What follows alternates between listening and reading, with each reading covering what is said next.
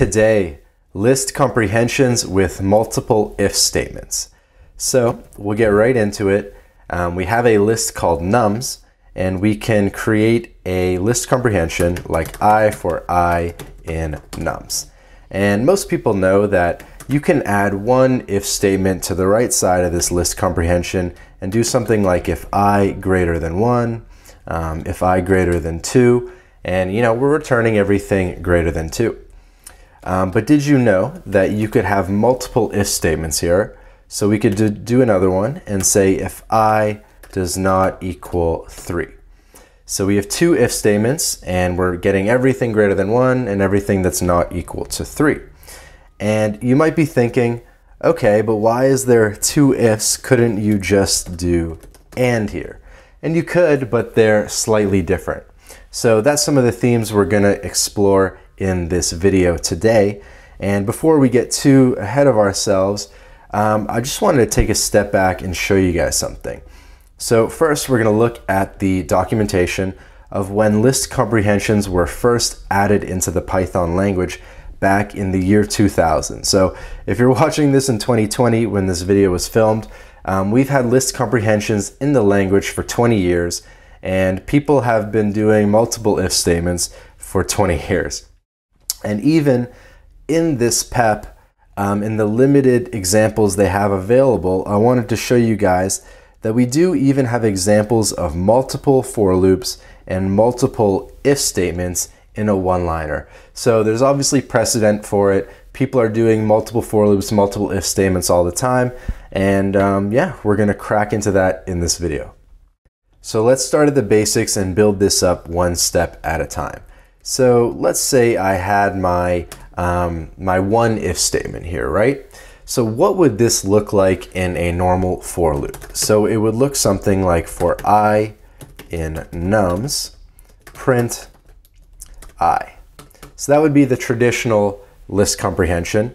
And then we actually took a next step and we said if I greater than 2, print I. Okay, so this list comprehension right here is the equivalent of this for loop with this if statement. And now, next step, let's say we had these two if statements here, right? So we're going to look at both things here. We're going to look at the double if and we're going to look at the and. And so do you know the difference off the bat? Can you tell how these are different? So the first one for I and num, so our double if would actually look staggered in this example. So it would be if I greater than 1, and then it would be if I does not equal 3, print I. Okay, so this is the equivalent of our first one here. So just know that if you're going to do two if statements side by side, if and if, it's the same thing as if they were nested and had an extra level of spacing. And then this second one here, this and, you probably know the answer already, which is that would look something like this. It would look like a one-liner, if I greater than 1 and I does not equal 3, and then we can print that out. And so in this case, we're returning 2 and 4. They're kind of, the output is equivalent. But of course, now that you see the distinction between having it on one line versus having it on two lines, you can see how as we get a little bit more complicated, that difference is going to start to matter a little more. And so you're just going to have to pay attention to that. So we can start building this up a little bit. And I want to introduce a new list called fruits. And I thought that was defined. Let me grab it. Or maybe it's called fruit. Okay, sweet. I don't even have to go grab it. So we have our fruit, we have our nums, and now let's get into like some double for loops. So let me try to bring back my list comprehension here, and I'll do my double list comprehension. And what we're going to do is if it's greater than 1, we print out 2, 3, 4, and then how about next we add our fruits here. So we do for f in fruit. And you'll see that there's something else we need to do. We need to go back to the left side of this list comprehension and I want to just print out both I and F. And so we run that, and we're getting, for one, what's important is our keys are numbers 2 through 4, because our filter is filtering out all those number 1s, so we're just getting 2 through 4. And what would this look like in a traditional for loop?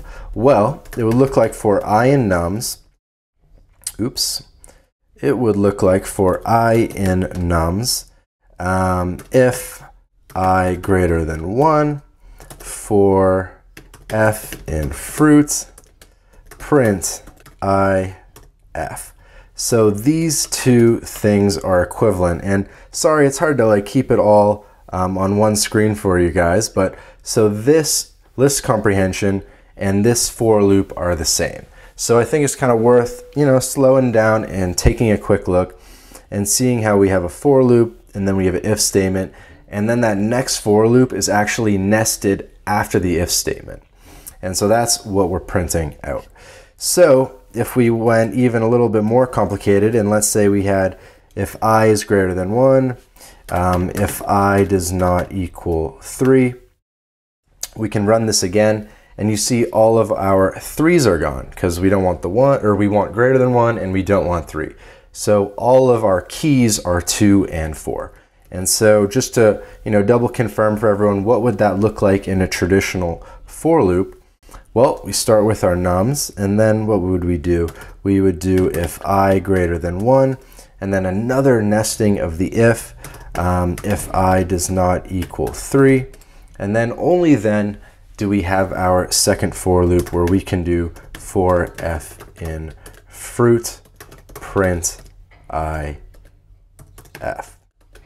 Okay, so these two things are equivalent, and I wish that the output just kind of looked the exact same, you know what I mean? Kind of the list of tuples versus the list here. But you can see that, again, these are all 2 and 4 as well. We filtered out less than 1 or less than 2, and we filtered out 3. So these two statements are equivalent. I hope this is starting to make sense. We have our for loop, our if, and then our for loop. Cool. And now let's make this even a little bit more complicated, even though it's still pretty not that bad. But now let's add another if statement for the fruit. So we could say if F does not equal, let's say, pears. Okay? So now we filtered out all of our pairs from our list comprehension.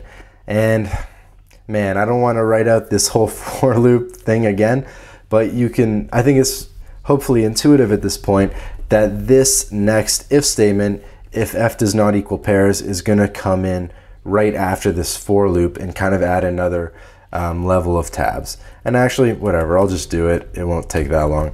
So we'll do if it does not equal 1 or does not equal 3. We have our next for loop, and here we can do if F does not equal pairs, then we can print out our key value of I and F. Sweet, so we have apples, peaches, bananas for keys 2 and 4, 6 values in total, and that's the same thing you're gonna see here. Apples, peaches, bananas, and the keys are only 2 and 4. So I know when you first look at list comprehensions off the bat, and you're like, okay, there's 2 for loops, there's 3 if statements, it's getting pretty intense. But know that it's really not that bad. It's quite simple, it's quite nested, and quite easy to reason about after you've kind of played around with it for a little bit. I'm trying to think what else to show you guys because it is pretty intuitive.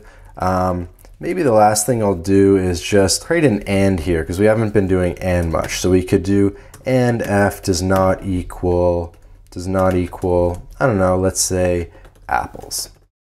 Okay?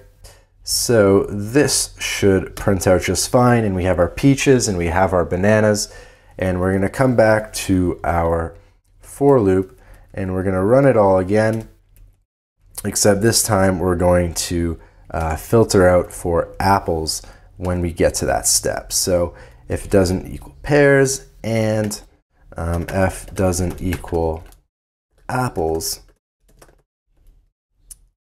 then we can print out I and F. So we should get 4 results here, peaches and bananas, for keys 2 and 4, the same as these 2 results here. So I hope that just through iterating through a couple different versions and just kind of, making it a little bit more complicated over time, it makes sense how this for loop and this list comprehension are equivalent in terms of their output and in terms of the flow of iterables or iterations through things. So I think that's pretty much all I need to cover for multiple if statements with list comprehensions in Python. Any other questions, feel free to leave a comment, whatever you guys want to do. Other than that, thank you for watching. Certainly appreciate it.